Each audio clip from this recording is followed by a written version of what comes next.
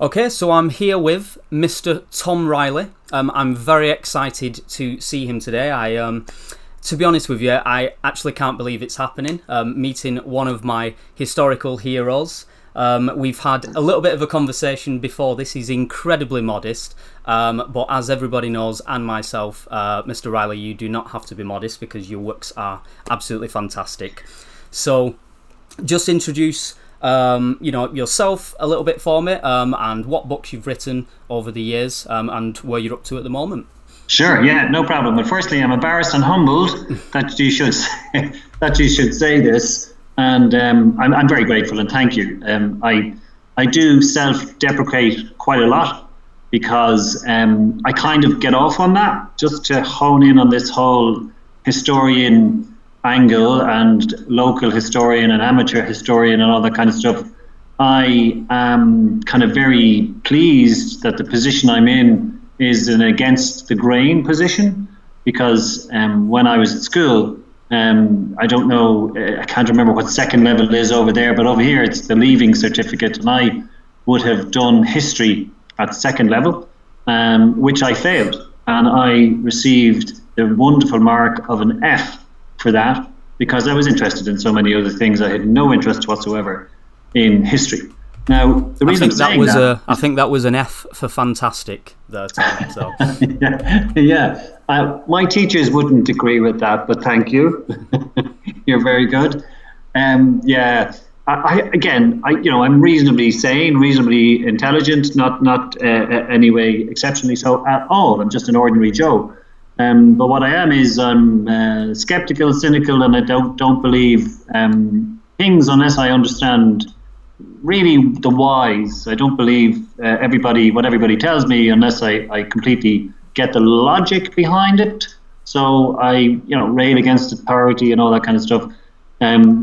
Go me. But this is kind of I found a place in the world where, as a complete amateur and somebody who's failed history, has discovered, and I'm 25 years in the game now, so and I'm completely impervious because nobody can contradict me. I know this, and that's a very outlandish thing to say, but all the best have tried, and I don't make it personal. I'm not trying to be personal, but what I'm trying to say is that all the experts in the field, and generations of them, have been studying this period, and most of them have missed this critical factor. It's a very small factor, but it's a very significant factor nonetheless, and that factor is that Cromwell wasn't or isn't or whatever as bad as he was made out to be. The book, my first reasonably significant book, was called Cromwell, An Honourable Enemy, and essentially that's what I believe he was. I believe he was honourable, he was decent, he was upright, and he was, in life in general, he disliked injustice where he saw it, and he would have a lot of traits that a lot of people would admire. Now that, I realise, if anybody is watching this, will raise the hackles of most Irish people or people with an Irish ancestry even, because saying Cromwell is the same as saying Hitler or Mussolini or Stalin or any of those tyrants, Osama bin Laden. But it's very different, and it's because people have been conditioned to think that way, and we've been conditioned through centuries of hyperbole, nonsense that we've been taught. If anybody's gone through the Irish educational system, they will come out with the same opinion I had of Cromwell. But what I did was I wiped the slate clean because I was very curious to know, why did he come to my town? We didn't mention but that I'm from Drogheda, which is potentially the biggest blot on Cromwell's career. And I just read recently in a school book, and I'm going to mention the school book. It's called History in Focus. It's by an author called Dan Sheedy. It's published by C.J. Fallon, and it's currently on the the curriculum in Ireland. And a line from that book reads, today, in teaching 12 to 15-year-olds, that 3,500 inhabitants of Drogheda were killed by Cromwell, and that 4,000 people in Wexford were also killed by Cromwell. And the problem with all of this is that it is feeding potentially feeding fanatical minds. I know we're in 2022 and it's a very different climate, but simmering below the surface of most Irish people, that's a very general statement, but simmering below the surface of a very large amount of Irish people is an anti-English sentiment. And that's mainly because of the history between the two countries. But we can do without sentiment being inflamed by complete and absolute nonsense. That's a long answer to the question, but essentially that's where I'm coming from. I'm an amateur who has challenged the might of academia, and academia so far are losing the game. No, and I completely agree with what you've just said, and I believe you've hit the nail on the head. So, you know, the reason ultimately why I've invited you here today isn't just to talk about, you know, Cromwell and your knowledge with it. It's actually about the figure that you are in regards to this subject. So I've started creating content. It has only been a few weeks.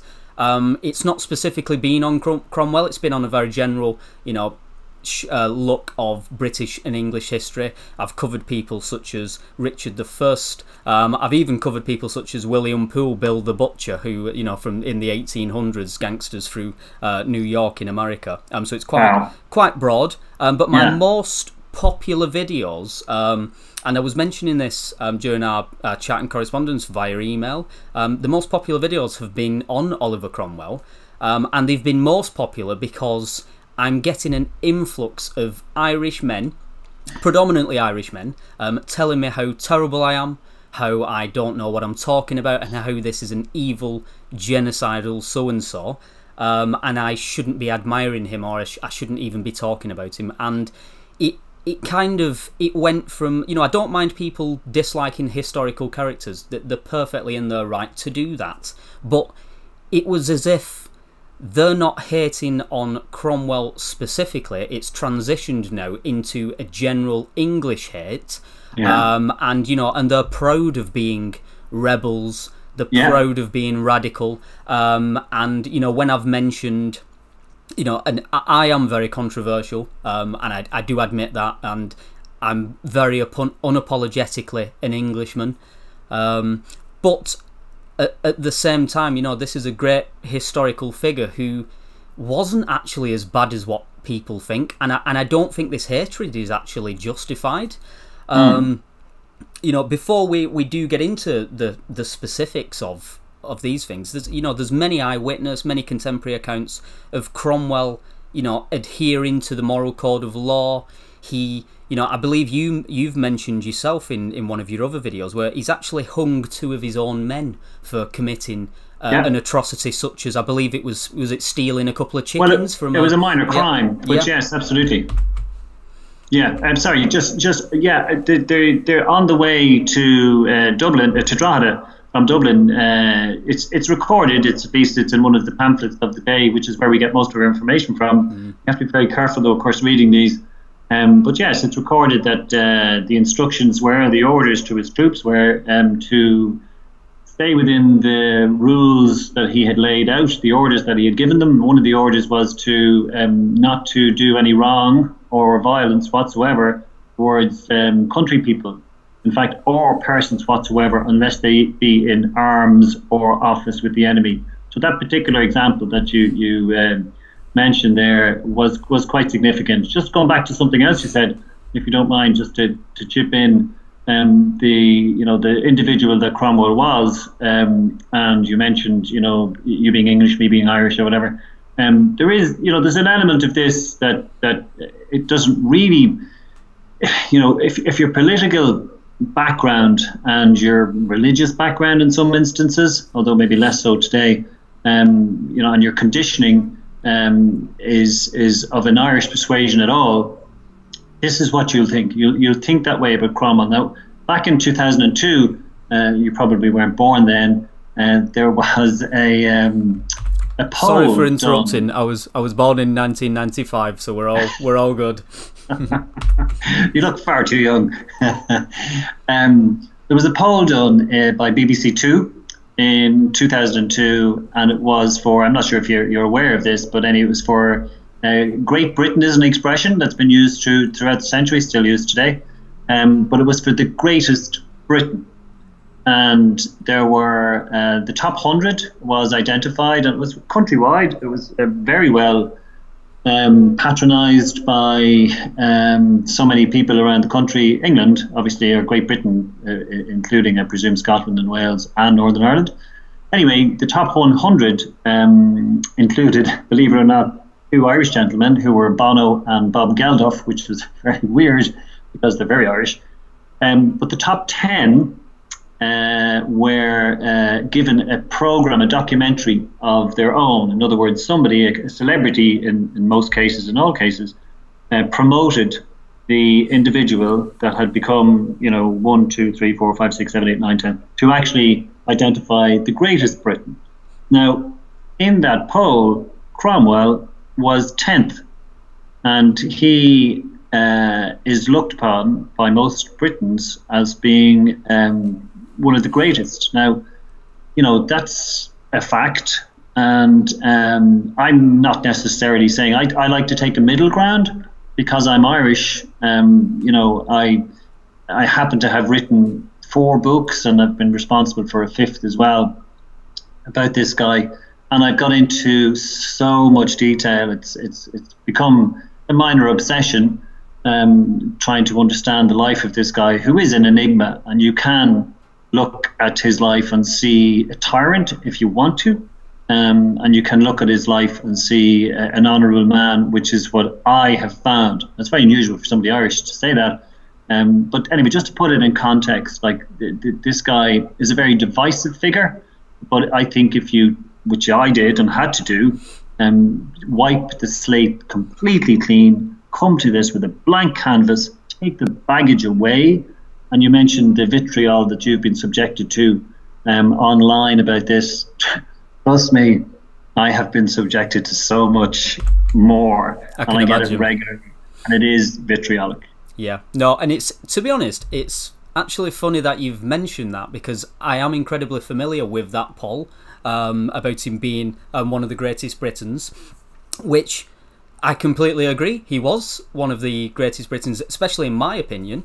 And I remember watching a video on YouTube, actually. I think it was called Cromwellian Conversations. I don't know if you've seen it. Yes, Cromwell Museum do those, yeah. Yeah, and they mentioned this as well, but there was one thing that really irritated me. So one of the historians, he said, Oliver Cromwell, he was actually voted as the 10th greatest Briton by, one BBC poll. And then he said, the greatest Briton, whatever that means. And it just angered me, but it didn't anger me personally, but it was because this gentleman, he's claimed politically by the left and the right. He was the original liberal, but at the same time, he was a proud Englishman, and the right could claim him as well. But I hate it when politics is brought into history. That really irritates me. And this historian, which he was, and that's perfectly fine.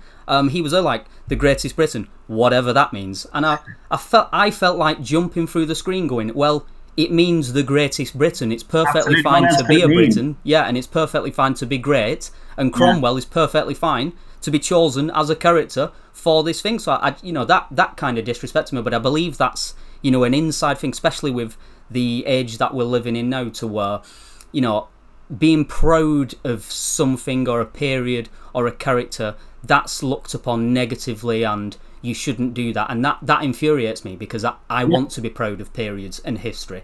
I completely agree. I mean, that's what, some people just record history, but others are inspired by it, and there are good reasons for that often.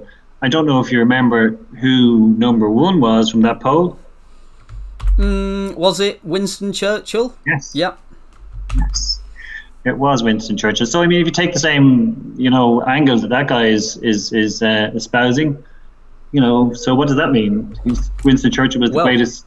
Yeah, sorry. Exactly. And no, it's fine. I'm sorry for interrupting. And if we're being incredibly factual here, I don't know if you're familiar with Dresden in Germany during World War II, especially with Churchill's order there to literally massacre civilians, and that's obviously looked past upon, because all the atrocities were committed by the Germans. It weren't committed by everybody else. So it's just funny that Oliver Cromwell's, campaigns are picked up upon, but Winston Churchill killed probably 10 times more, the civilians and innocents in Germany at the time than Oliver Cromwell. But he's looked upon as a great character, and it's perfectly fine to like him.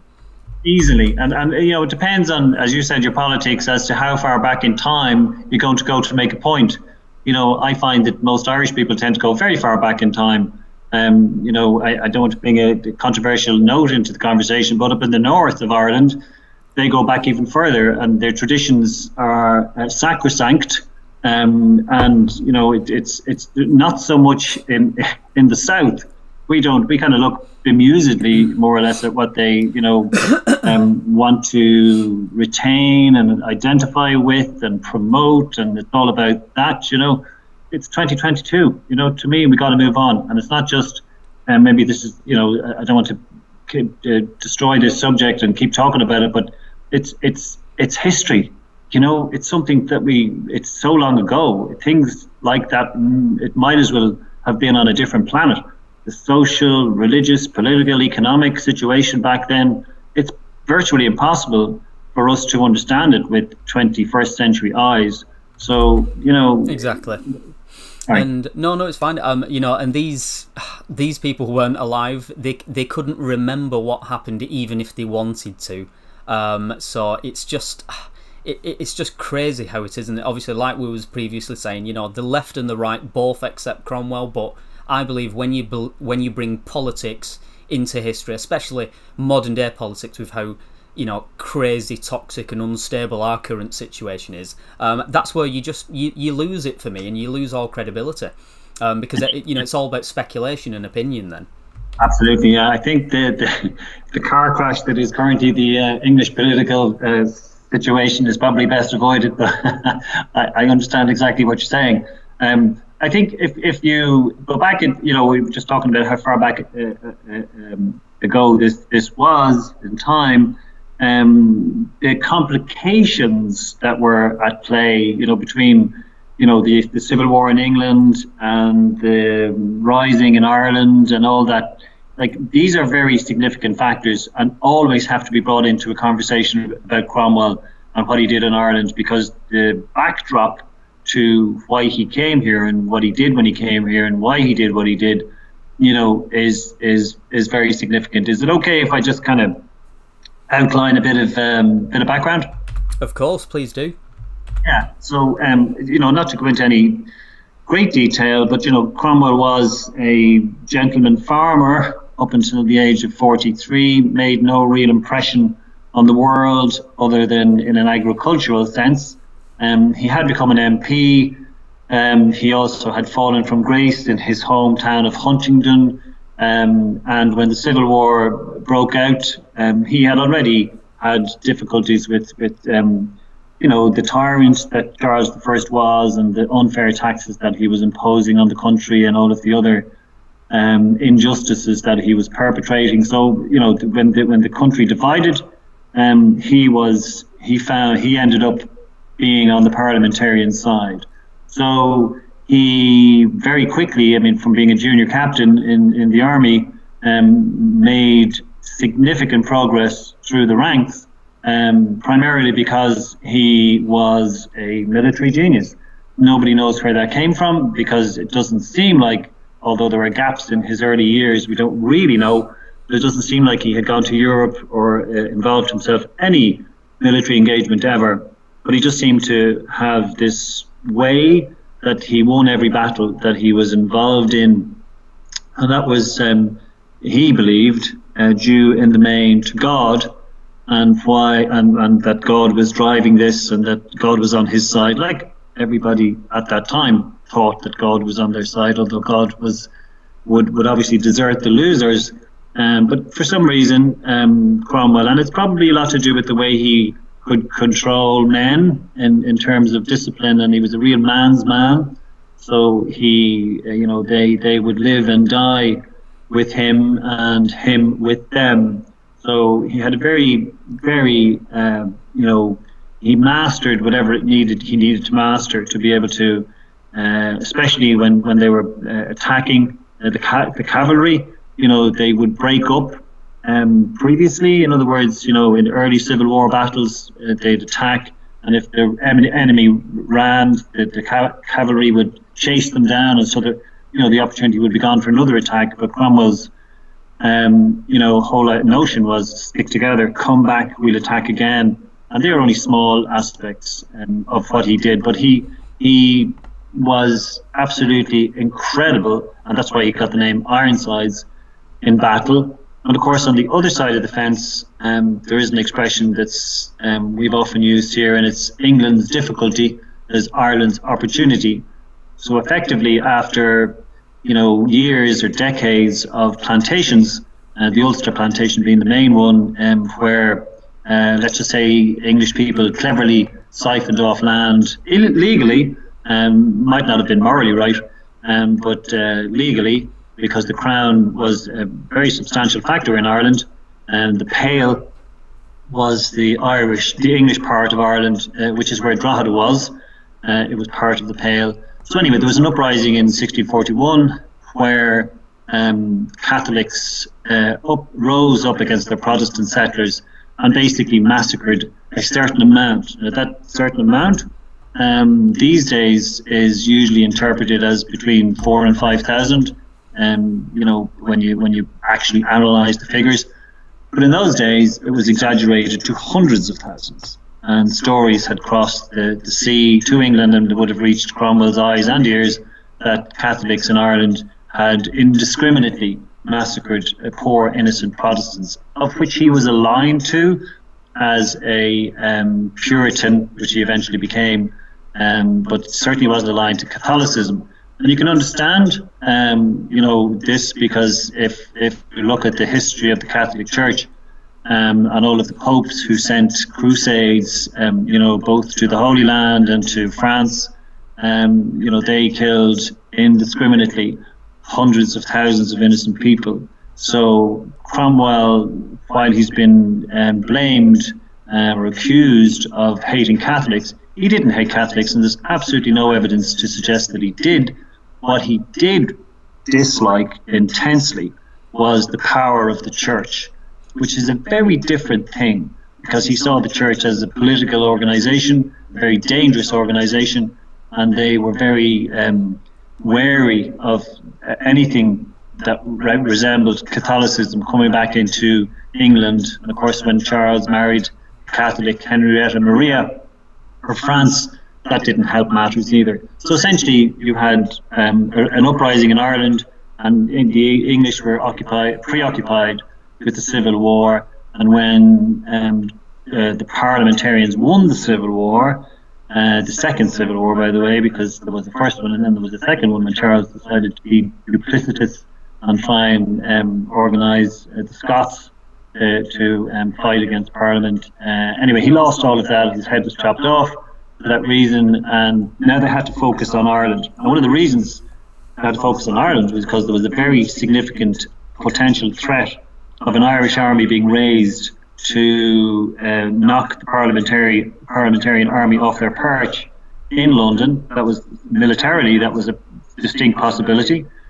Secondly, of course, when the uprising started in 1641, adventurers in London had pledged money for the subjugation of Ireland, so their, if you like, investments had to be realised.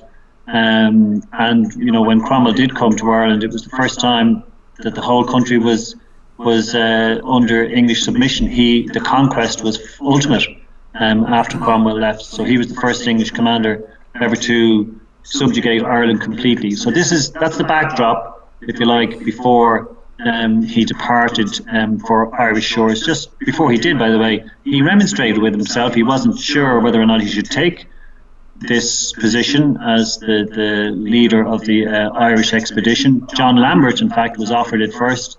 He refused, but because it seemed to be a poison chalice. Nobody had ever conquered Ireland before. And after some, thinking and long nights, Cromwell decided he'd take it, but he said he'd take it only on the basis that they had money and that they could pay their way through Ireland. And that's quite significant. Sammy, I'm rambling now, but that's quite significant. No, it's fine. It's absolutely fascinating to hear you talk about it. Yeah, and to be honest with you, I'm inclined to agree with Cromwell with in regards to the Catholic threat. Especially at that particular time, and as you was mentioning, the Crusades in 1099 when they captured Jerusalem, they slaughtered man, woman, child, animal. When they broke through the gates. That's another subject. I am a big fan of the Crusades, and at that particular time I would have been on Guy de Lusignan and Baldwin IV's side, as a Crusader myself, but that's a personal one. But yeah, and it's like I even got a bit from your book, which was incredibly interesting. It was paraphrased by Reilly, who is actually one of your biggest critics. It was a passage that Cromwell had actually said, where he'd said, "Remember, ye hypocrites, that Ireland was once united to England. Yes. Englishmen had good inheritances, which many of them purchased with their money. They lived peacefully and honestly among you. You broke this union, unprovoked. You put the English to the most unheard and barbarous massacre, without respect to age or sex that would ever be beheld. And at the time when Ireland was at perfect peace, and when through the example of English industry, through commerce and traffic, that which was in the natives' hands was better to them than if all of Ireland had been in the hands and not an Englishman in it." And yes. I believe that just kind of, knocks the nail in the coffin for me, to where, a lot of this was reactionary. Cromwell was, disgusted and upset with some of the things that happened, which ultimately turned his hand to Absolutely. being forced into this conquest. Yeah, can I just interrupt? I beg your pardon. Yeah. Just that particular excerpt that you've just read is from a document that Cromwell wrote during the winter break in the hostilities, and it's absolute. It completely encapsulates his mindset, and I just wish so many more people in the world would actually read this particular document and try and understand where Cromwell was. I mean, I counted them. I went through this with a forensic detail. There are 10 times, 10. It's a nice round figure, but it happens to be on 10 occasions in that document. He says that he's not going to go near anybody who's unarmed. 10 times. And that's a significant, hugely significant angle. But also, there's a book, a volume of books coming out in November. And John Morrow, by the way, is he's one of my biggest critics, but I have huge admiration for John Morrow. He is a wonderful historian, and I think I've said before, he knocked me into cocked hat when it came to Cromwell, but not necessarily Cromwell at Drogheda or Wexford. Because he makes some audacious statements that I just don't understand why he does it. And maybe it's that there's something to do with academia where you don't knock your peers, or there's some sort of reputational damage might be done by changing tack.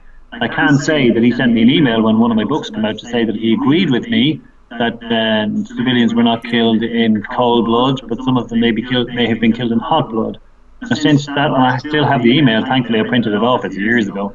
But I still have that, and I can present that to him any time. But since that, he's changed his opinion, and he seems to have the historians in general have closed ranks on the likes of me, especially me, and decided not to accept several things that I say, which is incredible.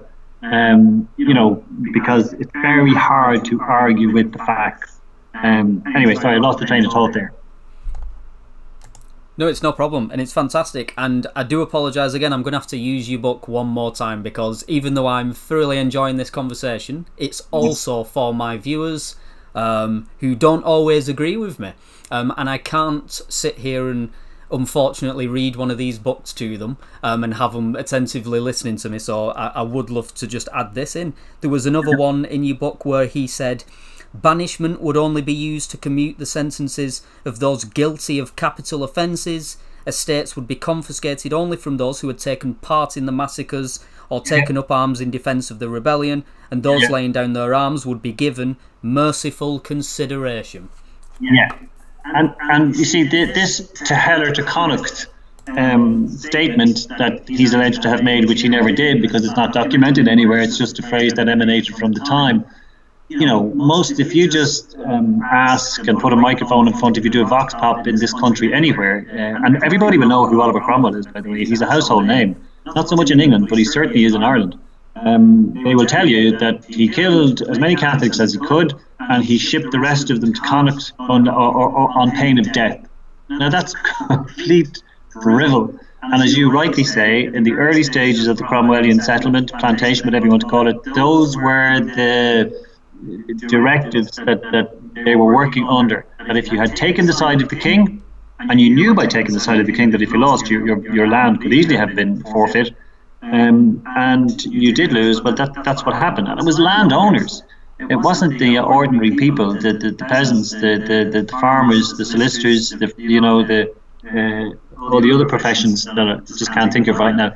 It was people who had land who lost their land because they took the side of the king. And banishment, there after Drogheda, when and we haven't even got into that yet, but when there were some soldiers that they sent to Barbados because they decided not to kill them, which they had every right to do because of the rules of war at that time. And of course, these soldiers more than likely weren't local. They were royalists who had been placed there by Ormond, a kind of a ragtag army of sorts. But from that particular statement that Cromwell makes in his letter, I have heard through the years that there were so many inhabitants of Drogheda who were taken and placed and sent to Barbados as slaves. Now, if you don't mind, just one other thing on Cromwell's document that you just read there. I believe that there's a volume of I was just about to say there's a volume of books coming out. There have been two previously. Carlyle had his letters and speeches back in the 19th century, and William Cortez Abbott also in the 1930s produced Cromwell's letters and speeches.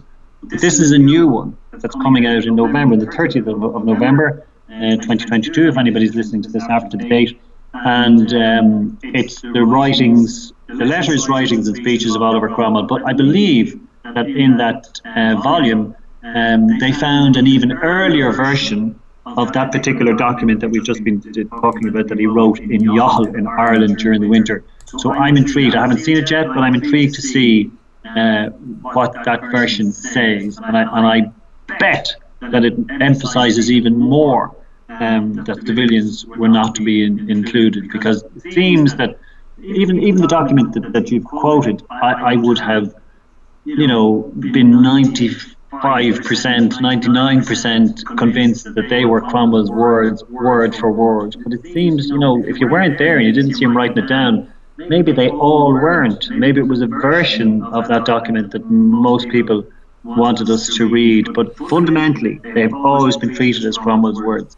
And I'm just intrigued as to what this new document will say. Yeah, that's going to be absolutely fantastic. So please, if you don't mind, share it with me if you when it comes out, because no doubt you'll be there front line ready for that one. It's really expensive. Yes, I will. And so, just going back onto the settlers in Ireland, what is your opinion on that? Because I, as a very common Northern Englishman, very controversial, I do enjoy an argument from time to time. I have argued with Irishmen that I know, right? That the Irish being the most successful immigrants on the planet, a Paddy's Irish pub in every town, in every country on the planet. Whenever I go on holiday and I want to feel safe, or I'm straight there. And I've even picked up upon this, especially in the 1800s. With the Irish immigrants in New York influencing, the political stance and the votes and everything, and also the organised crime was predominantly from Irish gangs. And I just kind of said to him, that's almost permissible, it's almost admired, it's fine, but these settlers in Ireland, why are these particular immigrants looked upon so harshly and so terribly? And I just want to know what your opinion is on that, or the facts of it. Yeah, I think there were several factors at play back then.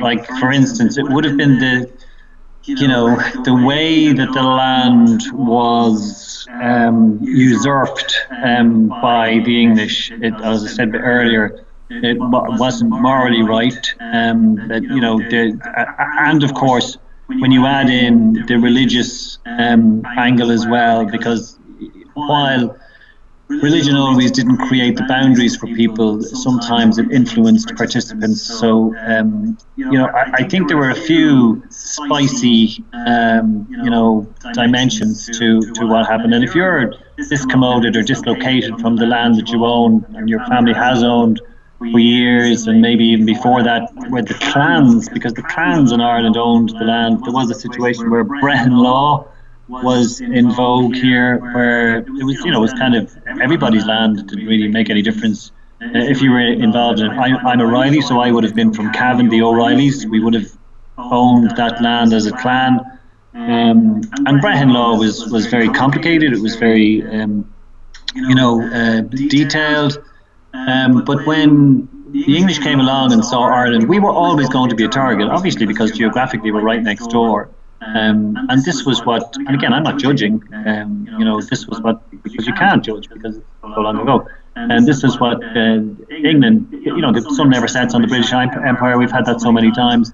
But they always had trouble taking Ireland. So the settlers always the inhabitants, the Irish themselves, always resisted any kind of oppression back in those days. And when you throw in religious and land and cultures and everything, it becomes incendiary. So I think basically that's why. And as well as that, there was a very, and you can see it too. You can see where when English people come over, they would be very potentially dismissive of customs. You have seen language. For instance, from those days, Cromwell said at one stage he'd rather be overrun by a Scottish interest or a Cavalierish interest than an Irish interest. There was a particular way, I'm going to avoid using the word savage, but way that English people would have looked at Irish people at that time. But we didn't have the resources that England had to become a compatible country economically. So you throw all these into the mix, and I think that's why it was so bad. No, I completely agree. And as you'll see on the video, if you do watch it back, because just so the viewers know, Mr. Tom Reilly unfortunately can't see me today, but he will be able to see me on the video. I've actually got a shamrock tattooed, branded on my arm, as I do have Irish ancestry myself. So I'm definitely not an Ireland hater. But at the same time, the English, it's just unfortunate for the rest of the planet.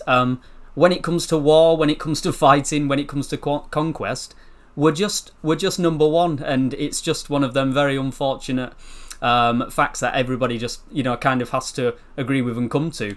There's that guy Al Murray. I don't know if you've ever seen that. There's a program that he did. Why does everybody hate the English? I don't know if you've seen that. No, I've not seen it, but I can almost already tell you the answer. But please tell me.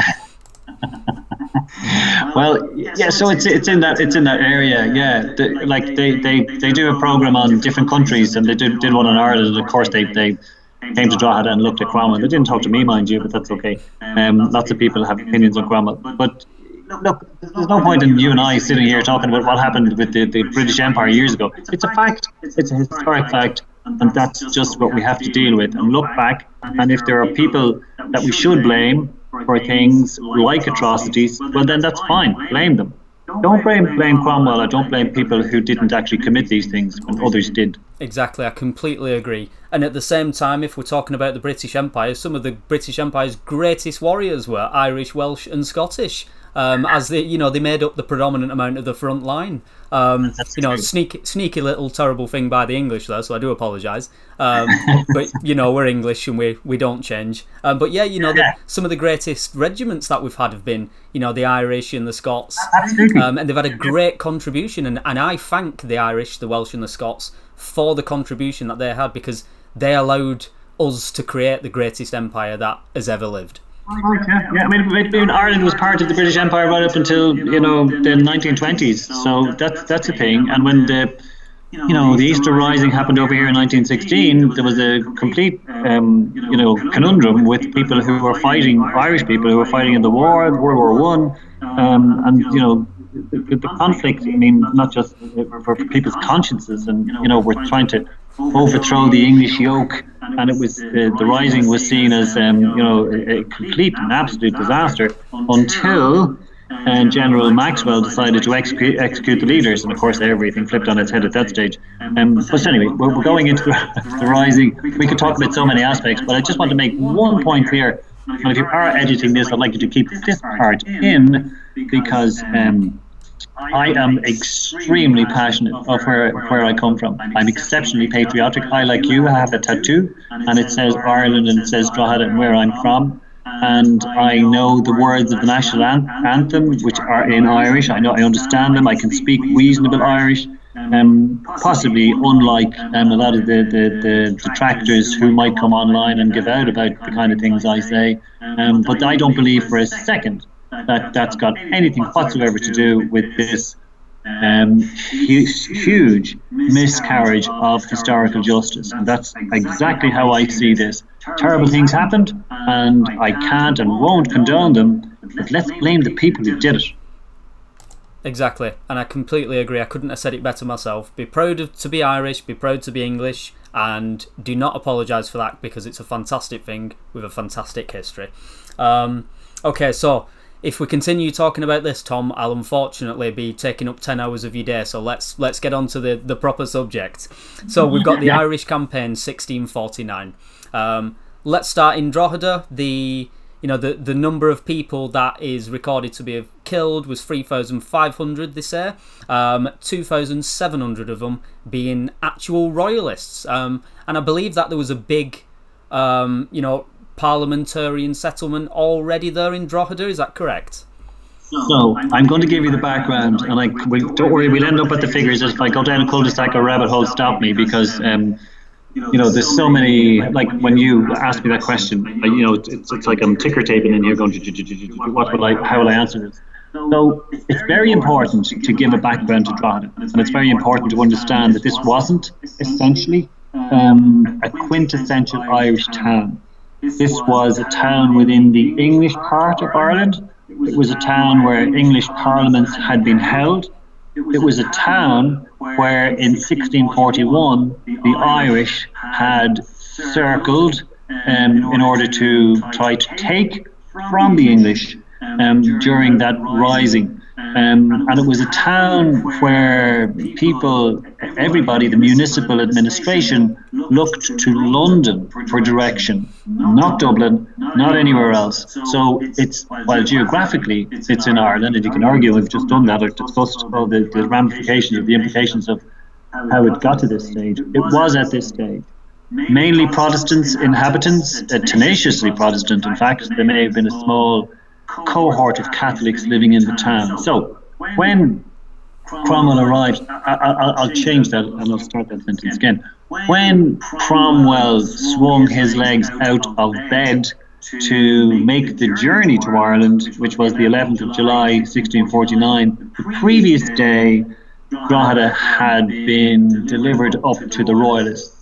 So he's parliamentarian, but for 2 long years before that, Drogheda was under parliamentarian rule. My point there is that had he decided to come 2 weeks beforehand, 4 weeks beforehand, 3 months, 2 years, whatever it is, he would have been able to walk into Drogheda with no problem whatsoever, and he would have been treated as the general that he was, and he would have been given the respect that he deserved, because the garrison there were parliamentarian, his party. But this isn't well known, and people may be listening to this going, well, that can't be true, that's ridiculous, but it's absolutely the case, and the facts show it. Now, these parliamentarian, the garrison that was there, obviously for 2 long years, you're interacting with the local populace. So these are inhabitants who are selling milk, selling beer, engaging in commerce, they're socializing, all of that time. And we also know that one of the regiments that was in Drogheda on the day the Royalists took it back, it was 10th of July 1649, was the regiment of Colonel Michael Jones. Now, Colonel Michael Jones, when Cromwell came, his regiment attached itself to Cromwell's new model army, the contingent that he had in Ireland. So now you have those guys, potentially, who had been there for 2 years, had just been ousted by the Royalists on the 10th. And some of them even changed sides, by the way. Some of the Royalists became parliamentarians that particular day because, why not? They're paying more money, maybe there's more food there. It was really, you change sides at the drop of a hat. Certainly, even some generals did, like Lord Inchiquin, that's another story. But so some of the soldiers in the regiment of Colonel Michael Jones could easily have been in Drogheda for 2 years. In a couple of months' time, when Cromwell gets his act together and they're outside the walls of Drogheda, they're sitting there trying to get back in. Now, I suppose the point again I'm making about this is, how ridiculous is it that when they got in, that they just decided to run amok and kill all these people, especially when the orders were against that. So again, that's part of the backdrop.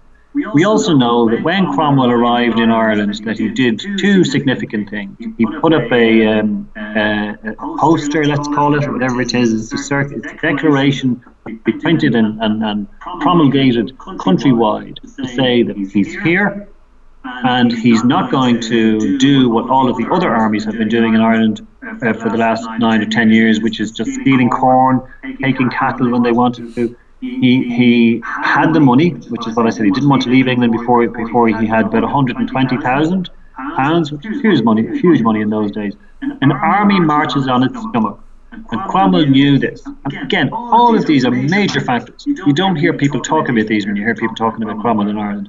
But this is what he knew. He knew men, and he knew they had to eat. And he knew if he was going to be sitting down outside the walls of any Irish towns where they had lots of food stored, but they had a huge advantage. I mean, think about it. I'm hungry now. Think about sitting there. What are you going to do for your breakfast, your dinner, your tea, however, whatever way you look at it.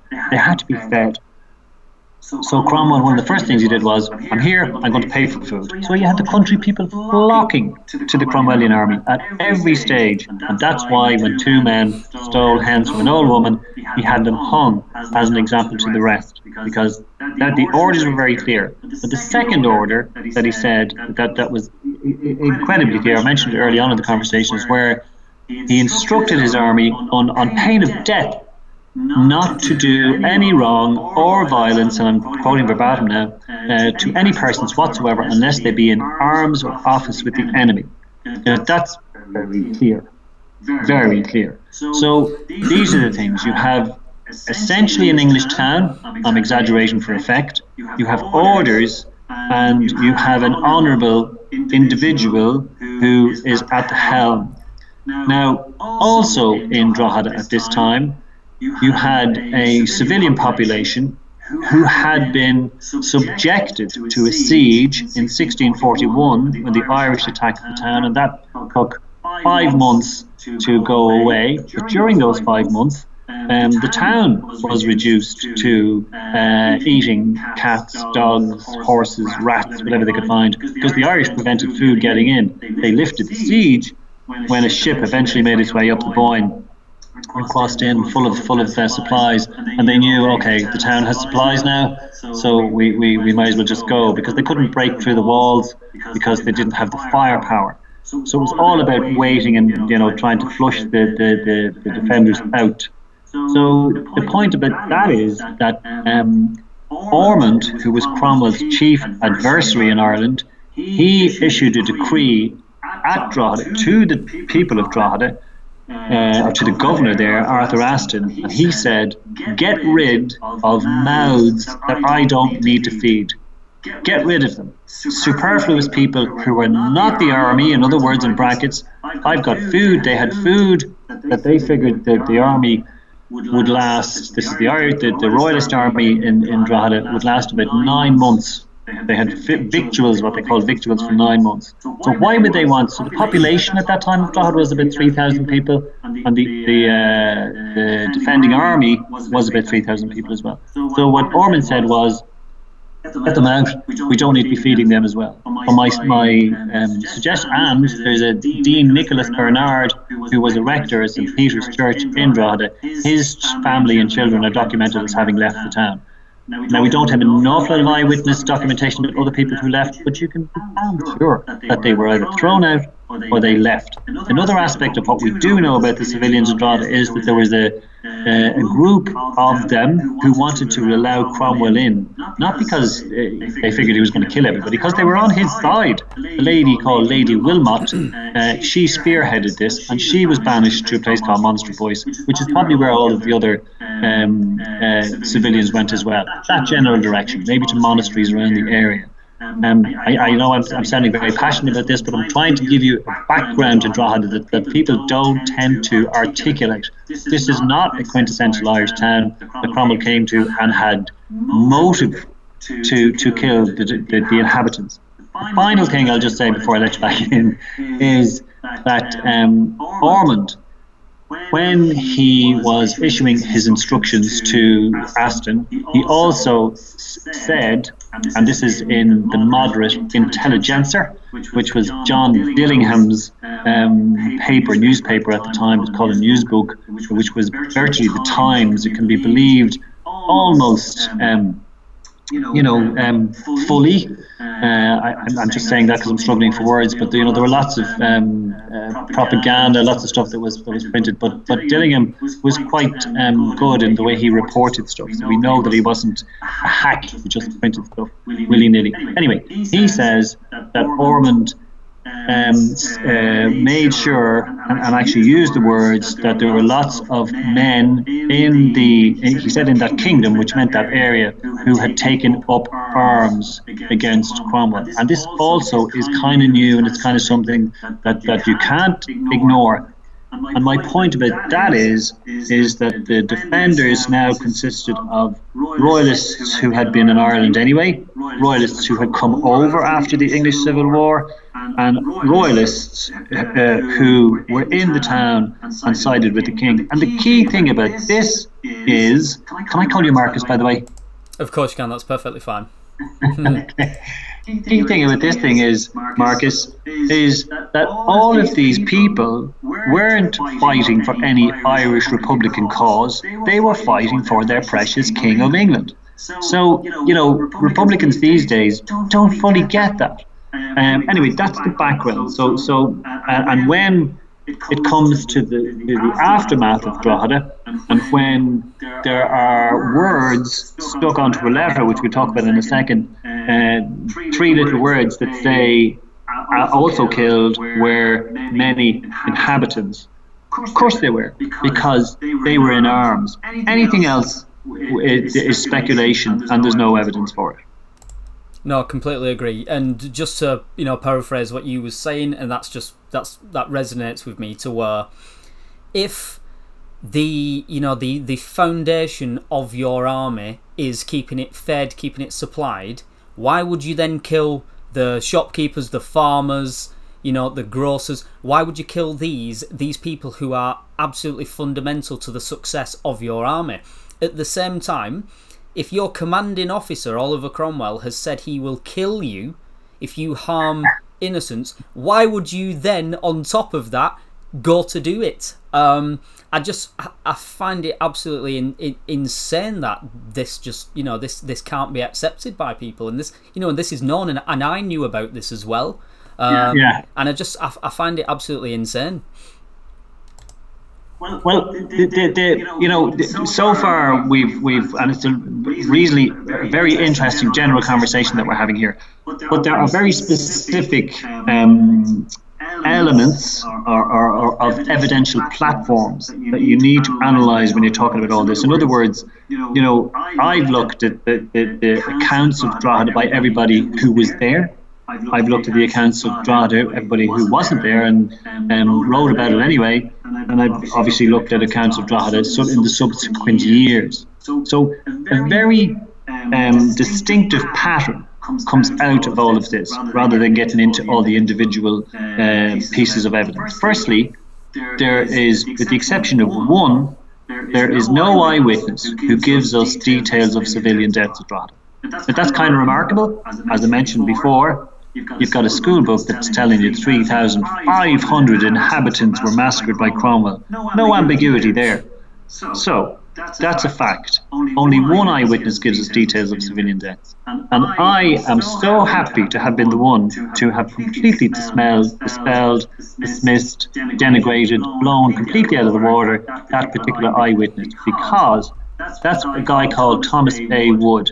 Thomas A. Wood was a Cromwellian soldier, came over, was in the army, he attacked Drogheda, and he allegedly says that they used children as a buckler of defence or a shield, and that he relates an incident about what he calls a virgin who was wearing costly apparel, whom they stole the jewels from and killed her and threw her over the wall. So that's a very specific story, but I was so happy because I had a lot of trouble with this. I went for years thinking, what about Wood? Wood says this. How can you just dismiss Wood because you want to? I don't dismiss stuff because I want to. I dismiss stuff because it's complete nonsense when it's established that it's complete nonsense. So the Wood evidence came down to us from a book that's called The Life of Anthony Wood, written by himself. Now, Anthony Wood happens to be Thomas's brother, and when you look at that book, you also realise that it wasn't written by himself, because he didn't write it, but that's the way it was portrayed at the time. It was written by, he died, he was an Oxford antiquarian, and he wrote a lot of stuff about Oxford luminaries. And when on his deathbed, he bequeathed various diaries and writings and documents that he had to a Dr. Tanner, who involved other people.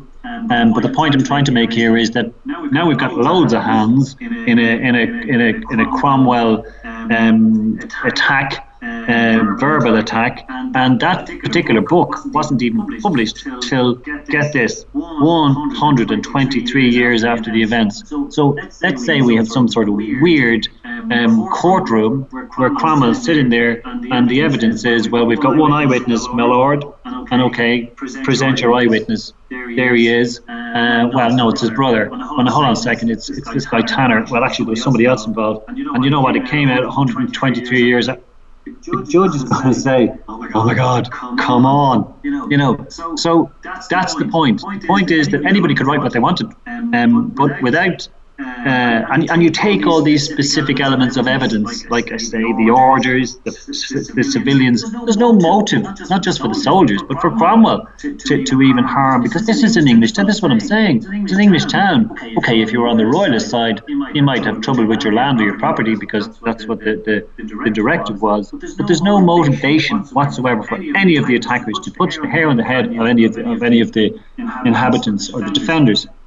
Sorry, the inhabitants of Drogheda. Of course, I realise, because I'm not a complete idiot, that this is a war situation. So arbitrarily, bullets, well, musket balls are flying through the air, as are cannonballs. And it's absolutely the case, I'm sure, I'm speculating now, that a handful of civilians, and again I'm speculating on the word handful, who may have stayed in the town, were killed, but I can tell you now that was by accident as opposed to by design.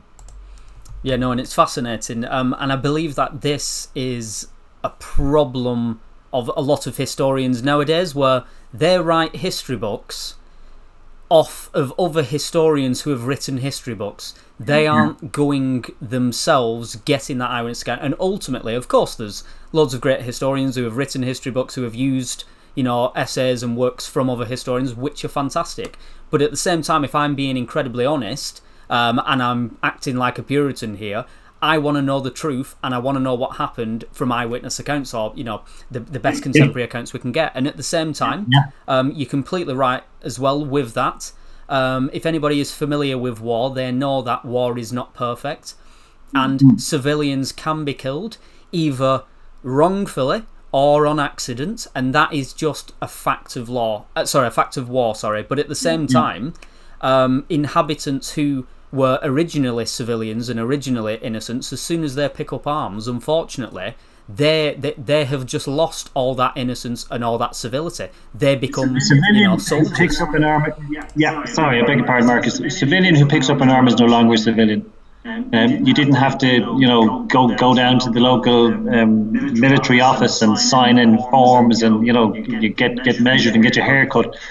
You just basically picked up a sword. Now you're a threat. Now you're a civilian, and that happened regularly. So when Cromwell wrote, can we just get into that particular area now about the documentation subsequent to the siege? Do you know what I'll do? I'll just go through the siege. So when they arrived before the walls of the town, 2 breaches were made in the walls. The third assault was led by Cromwell. They got into the town. Overnight, all of the defenders that they found in arms, which is what the order that Cromwell gave, was that they were to be killed. Now, this is something that didn't happen in previous battles in the Civil War. It certainly happened in Europe during the 30 Years' War. There are lots of examples of that. Magdeburg being one particular one, but of course they went beyond that too and killed civilians there. But this is the key thing. It's like, I mean, it was a thing that Cromwell did. He massacred in cold blood the defenders of Drogheda, and that in itself, I'm not going to call it an atrocity or war crime, because it was within the accepted rules of war at that time, because an attacking army, if a defending army chose to refuse to surrender, well, everybody knew that their lives were forfeit, and because it was the rules of war, because the logic was that if you're outside a town, you were much more likely to lose your significant parts of your army because they couldn't be fed easily, whereas inside you could be. So that's what the rule of war was. But the thing was, Cromwell carried it out, and I'm only saying that to emphasize the gravitas of what happened and how through the centuries that massacre became a massacre of civilians, because that's what children will be taught today, or how it, over the years, if there were some civilians or whatever it is, but civilians are thrown in. A lot of the reason is because of that sentence at the end of a list that's appended to Cromwell's letter that he wrote back to Parliament on September the 17th after the siege, because he uses the expression, I beg your pardon, I'm going to say that again, somebody uses the expression, and many inhabitants. Now again, because I'm so cynical, I looked at this particular pamphlet. I realised that the letter that Cromwell wrote doesn't exist, like with a quill and ink on vellum. What exists is a pamphlet that Parliament printed in a hurry, because we know a lot of this stuff, and it was a 16-page pamphlet, and his letter is in that, but in gaps where the letter finishes, there's a list that's appended of those slain at Drogheda. Now, there's no evidence whatsoever to imply that Cromwell wrote that list himself. Doesn't really make any difference, because somebody did. And at the bottom of that list, it gives the generals and the from the different regiments, and it mentions reasonably significant royalist defenders who died, reporting the news basically. And at the end it says, and many inhabitants. And as I've said earlier, inhabitants were armed, so that's the end of that story. Why would you just extrapolate that and decide that these are innocent civilians? Excuse me. No, and I completely agree, and thank you very much for that fantastic talk on that. With your permission, are we okay to move a little bit on to Wexford now, to see what happened there? I think so. Yeah, I'm just trying to think, have I done everything on Drogheda? I'm just going to give you another couple of context about Drogheda, if that's okay. Of course. Listen, I'm conscious of your time here, Tom. I'm free all day, so don't worry, but you just continue. Me too. That's okay. That's no problem. No. So just the Drogheda thing. So if you look at the people who were in the town at that time and the people who wrote about it, like I mentioned Inchiquin, who was a parliamentarian officer, I mentioned Ormond, who was the leader, if you like, of the Royalist Army in Ireland. Now, they wrote letters about what Cromwell did at Drogheda, but none of them mentioned civilian fatalities. And, you think if they happened, that, my God, somebody would say something. And so what happened was, when the news reached. Sorry, there's also another piece of information that, one of the things that I did that very few people did was I hightailed it up to the local corporation office to see what details were there from 1649 in the Drogheda records. And of course there's the names of hundreds of people who were going about their daily business.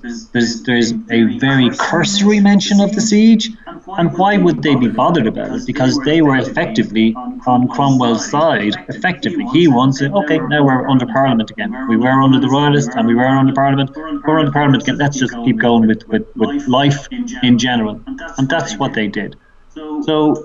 But by October, there are news books coming out, being printed in London. And of course, again, you've got the two sides. You've got the Royalists and the Parliamentarians. You've got licensed news books and you've got unlicensed news books. So if you had enough money and you had the wherewithal, you could just find a printing press, find a printer, you call yourself an editor and print what you like. And this is another element of just the Drogheda thing, because two royalist hacks whose names we know and whose affiliations we know and whose hyperbole we're very familiar with decided to say at that point in time, which was October 1649, that civilians were killed at Drogheda, 2,000 of them. One of the guys say his name was John Crouch, and he printed The Man in the Moon. And there was another book called Mercurius Electricus, and that was by a guy called George Wharton, who also decides to back in Cromwell's name.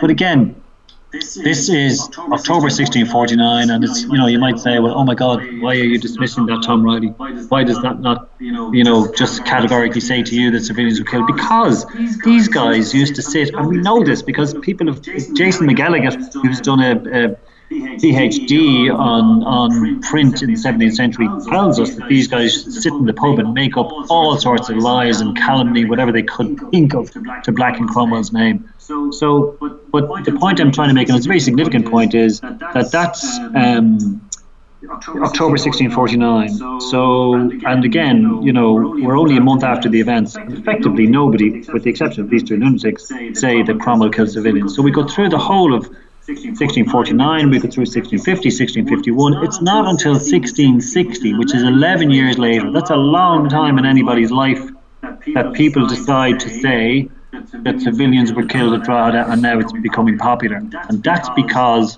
in 1658 Cromwell died. 1659 Richard Cromwell, the second protector, tumbled down. He was called Tumbledown Dick, and the monarchy was restored. So it was open season on everything Cromwellian. The Republic was wiped off the earth, what the Republic had done and what it stood for, and of course that's when it's all of these scurrilous allegations come into play.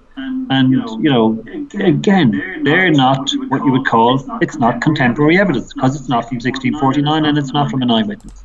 Are you expert? No, and you've got to be incredibly careful, because especially with what you've just mentioned, this is just classic royalist propaganda. England has been under, and Britain as well, it's been under a monarch for its entire history, and when that unbelievable act of having Charles I's head chopped off actually happened, the Commonwealth of England forming, Oliver Cromwell becoming the Lord Protector, England turning into a republic, that was absolutely revolutionary. And the royal family wanted to make sure that never happened again. So anybody who was contributing to the royalist propaganda was encouraged to, the absolute highest form. Any negative you could say about that period, the Republic, Oliver Cromwell specifically, that was encouraged, and even to the disgusting act of, digging Oliver Cromwell back up and putting his head on a spike. And it was ultimately to try and say this will never happen again, and everybody who likes this is a bad person, and you should hate this. That's so true. And of course, all the regicides were hunted down and, either hung, drawn, and quartered, but some of them managed to get away, as we know. But interestingly, and you reminded me of something, even in 1663, one of Cromwell's major royalist detractors was a guy called James Heath, who wrote a biography, shall we call it, in inverted commas, of Cromwell, and he decides to say that 300 women were killed around the cross at Wexford. Now, the point I'm making about that is that he never says anything about civilian deaths at Drogheda, because he just didn't, because obviously it didn't happen, but he just makes a point about talking about Wexford. We may well dovetail into that now, if that's okay. Of course, yeah, that's perfectly fine. Yeah. So Wexford is a very different kettle of fish altogether, or kettle of sharks, as we say over here. So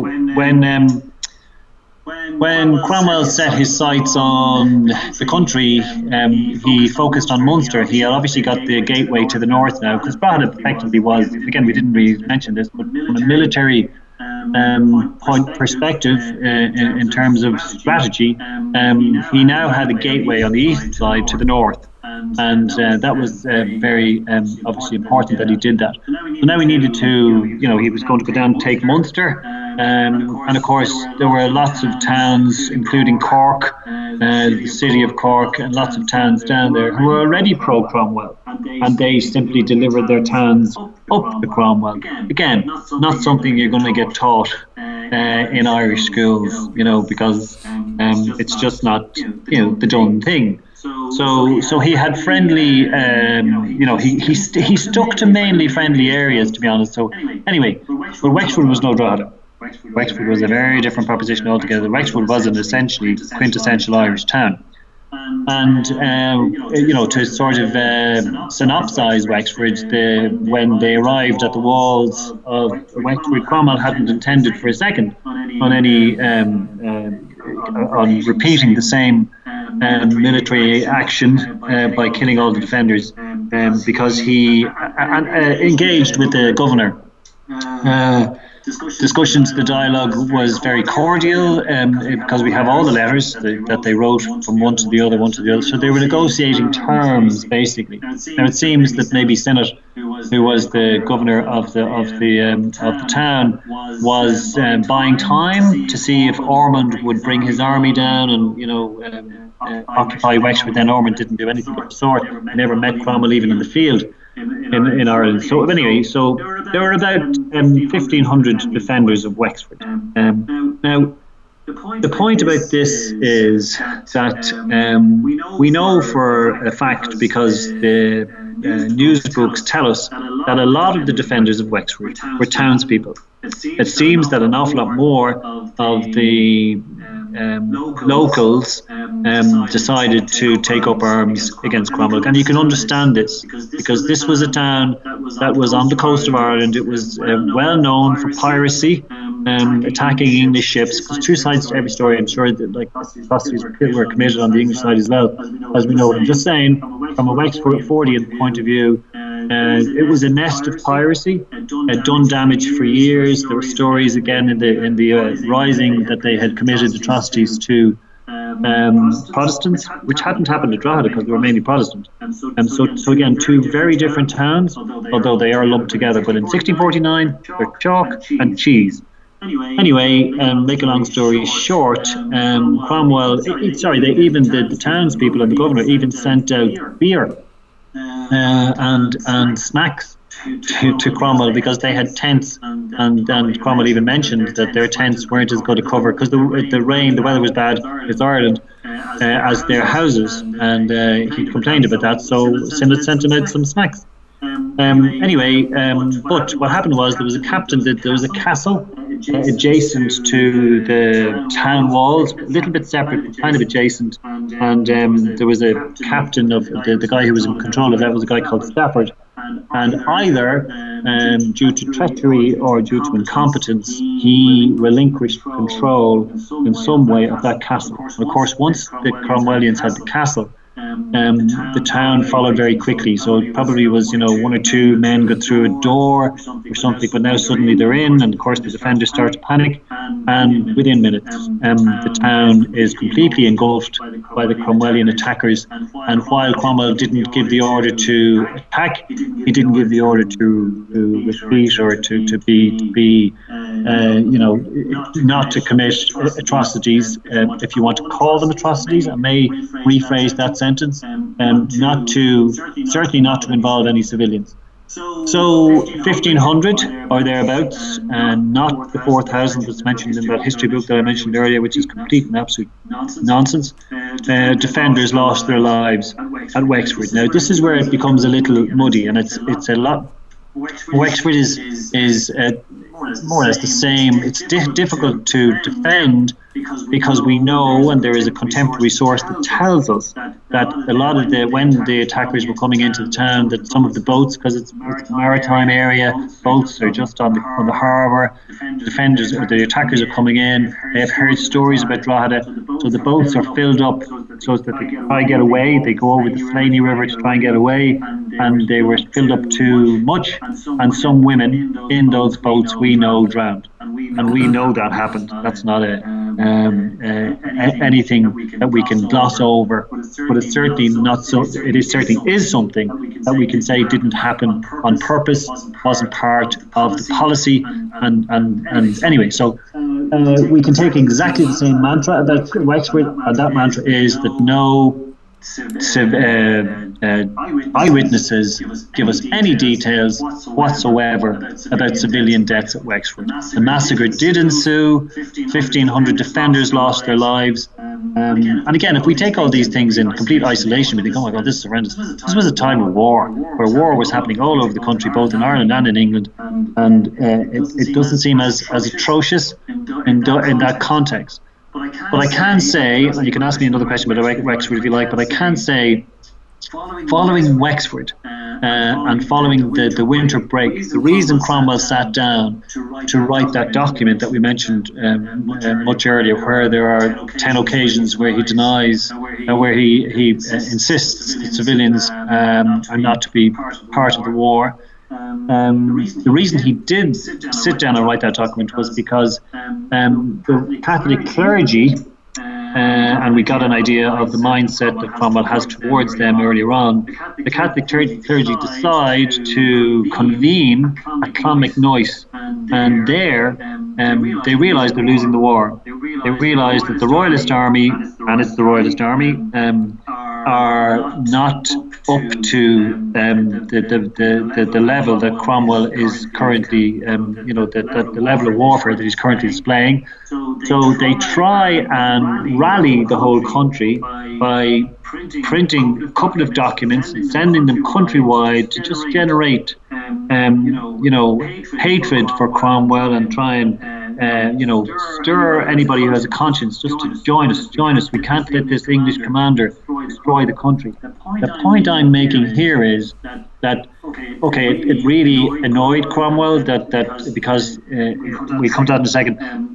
But in that document, they didn't say, which is massive, they didn't say that he killed any civilians, which I think is phenomenal, because if 3,500 civilians had died at Drogheda and 4,000, however many it is, whatever the numbers are, and I realise you asked me a question earlier about the numbers, we come to the numbers, remind me to come to the numbers. If any number of civilians had been killed at either Drogheda or Wexford, this was the time that the Catholic clergy would have mentioned it. And this is another piece of evidence. You could take all these pieces of evidence and combine them, and you think, how could we even be told that civilians were killed en masse? This is complete lunacy. Would you like me to go back and deal with the question that you asked me at the very beginning about the 3,000, 2,700 civilians, army, whatever it was in Drogheda? Would you like me to do that now? Yeah, sure. It's just, by no means am I a dishonest Englishman, and I don't believe Oliver Cromwell was either. Obviously, as you said, this was a time of war, and we're using Wexford as an example. If things, if atrocities were committed, then I believe we're perfectly fine at admitting that. It's just where I cause an issue or bring issue in is to where, like we've discussed today, that it isn't actually true and there isn't actually any concrete evidence of that, and just numbers are just thrown around willy-nilly to try and, you know, make it sound worse than what it actually was. So it'd be, yeah, just with their numbers, just because they're very specific numbers, aren't they? They're very large numbers, and they're just, you know, and it's very easy to just say 3,500 in all innocent, you know. And just so on the numbers, so we mentioned John Morrill earlier on. If nobody knows, you should Google John Morrill. He's the foremost Cromwellian expert in the world. And as I mentioned before, he sent me a private email agreeing with me, and then he decided against that, which is fine. John and I are fine. I think fundamentally, I hope he is with me. Anyway, but the point is, he number juggles about Drogheda specifically, and the only the first couple of sentences that I'm going to say kind of negates number juggling straight away, because we also know that Drogheda, there is an account where an eyewitness says that many soldiers who were found in houses and disarmed at Drogheda were not killed. They were allowed to go on their way. Many. I'm just using that word many. But we also know, because the escapees went to nearby Trim, which was where Lord Inchiquin was, and he also uses the word many. Many have come in from Drogheda, and they tell of stories of atrocities, military. So my point is, yes, we know the composition, the number of the defending army. You know, about 2,500 to 3,000, roughly. We don't know the exact number. But when you lose control of those people, you don't know where they were. You have some accounts where there's a guy called Hugh Peter, who is Cromwell's chaplain, and now we also happen to know that he wasn't even in Drogheda, so he's not an eyewitness, but he decides to give us a number, and it's a very specific number of the dead, and I'll mention what he says now in a second. He gives us a number of 3,552. Now he calls them the enemy.